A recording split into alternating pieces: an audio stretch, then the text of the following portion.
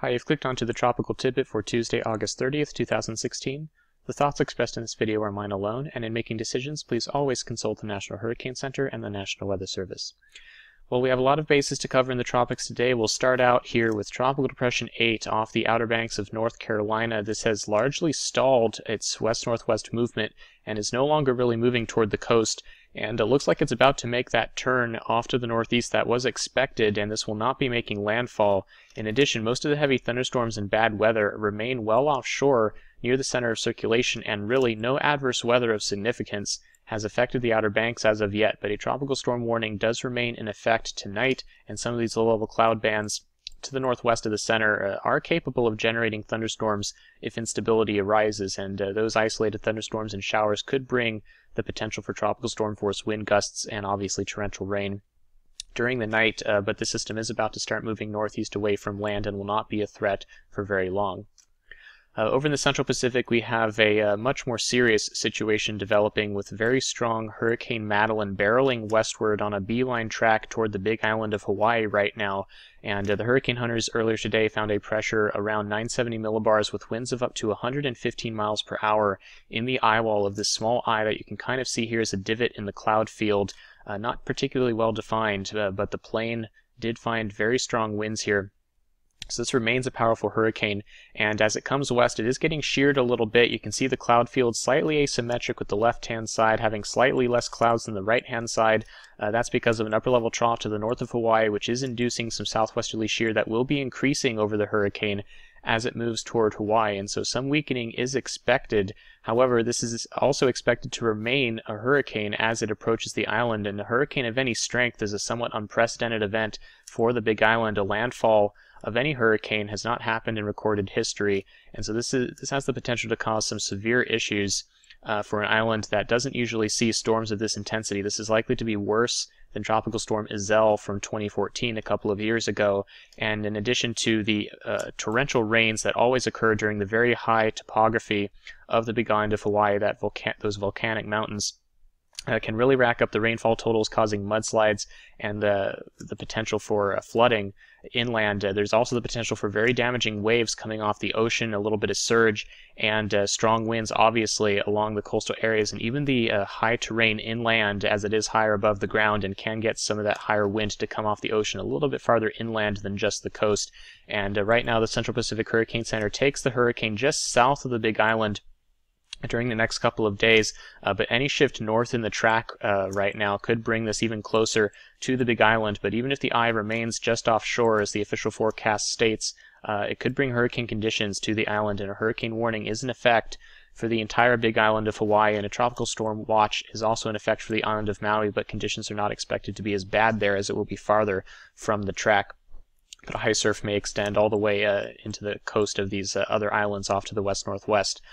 So very bad conditions obviously expected here. Definitely pay attention to the warnings from the Central Pacific Hurricane Center and the National Weather Service office in Honolulu for this danger situation as the hurricane approaches.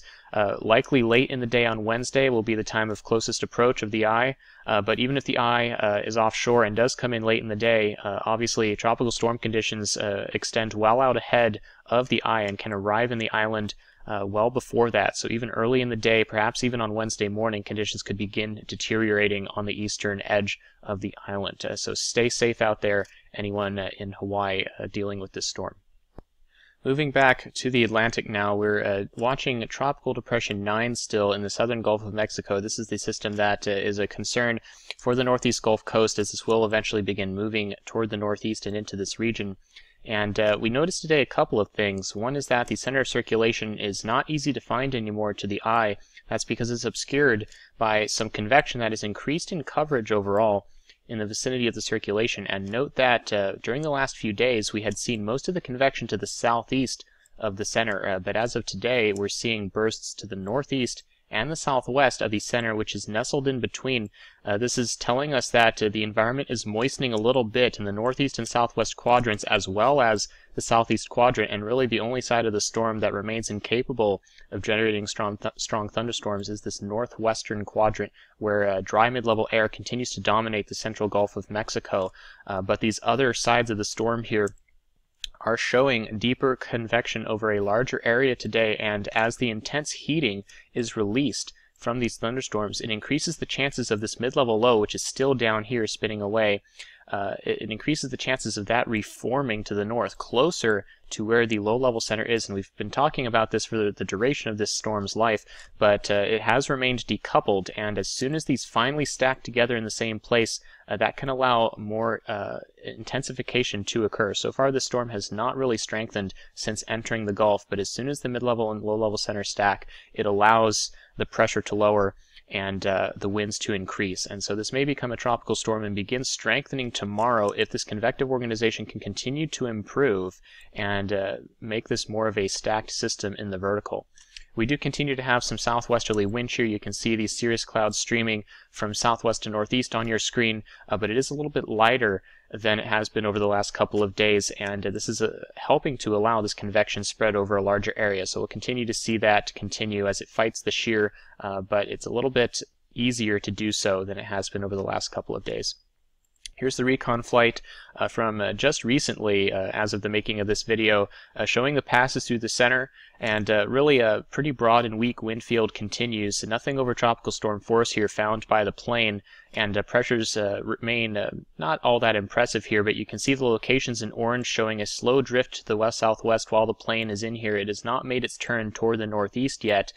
And you can see that the latest location here is nestled in between these two areas of deep convection in the background, just as we showed on satellite imagery before. And again, most of the convection used to be to the southeast during these flights, so this is an improvement in the organization that we'll continue to keep an eye on here. So here's the GFS forecast valid 2 p.m. tomorrow on Wednesday, showing the low down here kind of sandwiched between all of the dry air to its northwest and the deep convection and moisture to its southeast. And so the model continues to show this struggling a bit through tomorrow as it deals with shear and this dry air, and the fact that the flow is a little bit more elliptic rather than circular over the eastern Gulf, which makes it hard for the circulation to tighten. But as this continues to move northeast toward landfall, we start to see it stack a little bit better with its mid-level center on the model, and this low, this red L, moves deeper into the green area of this deep moisture, indicating that the center moves underneath the deep convection in the model. And we talked about how if that alignment occurs, that's when strengthening can begin. And in agreement with that, this model here does show strengthening as soon as that alignment occurs. And this is kind of the concern that we're watching for here over the next 48 hours, is whether or not this does become vertically stacked, and if so, strengthening will likely ensue. And this is, again, the first time we're seeing the GFS kind of come on board with this, and we've also seen the European model show some strengthening again today, where previously it was not showing that kind of strengthening. And so we're getting a little bit more model agreement now that this will be intensifying as it nears the coast. And again, we talked about yesterday how that may be possible due to the fact that when the storm is out over the Gulf, we start developing a nice outflow channel out here to the northeast. This first one kind of develops because of this upper level low that we can see on water vapor imagery here, currently over Georgia and South Carolina. As this backs toward the west, it allows a southwest flow in the upper levels to the north of this developing storm, and that allows air to easily move away from the storm in the upper levels, which is a healthy configuration, because when air can leave quickly like this through this fast upper flow, it allows rising air near the center of the storm due to the divergence that this causes, and this can allow the storm to strengthen. Now, as this outflow channel develops, again, we're going to have an upper level trough come down out of the northeast, which you can't see on your screen yet, but by the time we get to landfall, you can kind of see the base of the trough up here, intensifying this jet streak over the mid-Atlantic states in North Carolina, and so this outflow channel becomes even more intense, and you get this nice healthy entrance region to the jet, which again really helps the storm as it's moving ashore, even if there is some southwesterly shear that you can see here across the storm and the dry air on the back side. But these negative impacts can be overcome sometimes when this jet provides a healthy outflow channel of this type. And right now models seem to be coming to a little closer agreement that this will allow some intensification of the storm despite those negative factors as it moves toward the Florida Gulf Coast. So the official forecast does continue to forecast strengthening in that fashion, and this is forecast to have winds of about 65 miles per hour when it moves into the Big Bend region of Florida. But some of the model agreement today has made the forecast a little bit more concerning, and a hurricane watch has been issued from Tampa